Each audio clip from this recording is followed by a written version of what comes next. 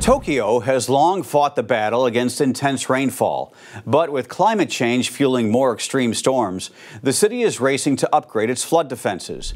In August of 2024, Typhoon Shanshan brought torrential rain to Tokyo, even though the storm center was nearly 400 miles away. The storm filled a vast underground reservoir known as the cathedral, part of Tokyo's massive flood control system that has been a critical line of defense since 2006.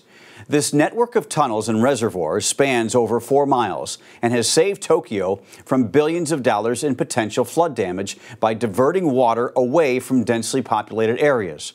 The cathedral chamber, located 6 stories underground, contains 59 massive pillars that each weigh more than 1 million pounds and stand nearly 60 feet tall.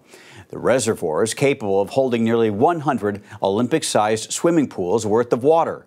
The chamber's drop shaft is large enough to fit the Statue of Liberty inside. Despite the system's capabilities, officials say Tokyo's defenses are being strained as storms grow more frequent and severe.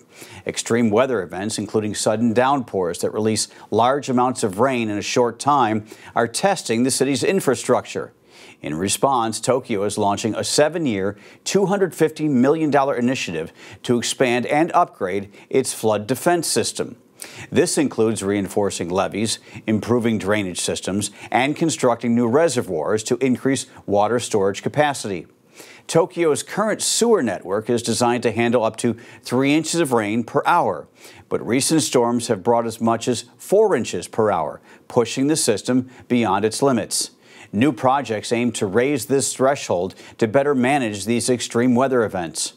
Tokyo's underground discharge channel, built at a cost of $1.63 billion, has become a global model for urban flood control.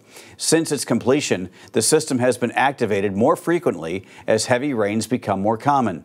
During Typhoon Shanshan, the system captured enough water to fill Tokyo's Dome baseball stadium 4 times over, preventing major flooding in the city. For more unbiased, straight fact reporting, download the Straight Arrow News app. I'm Craig DeGrelli.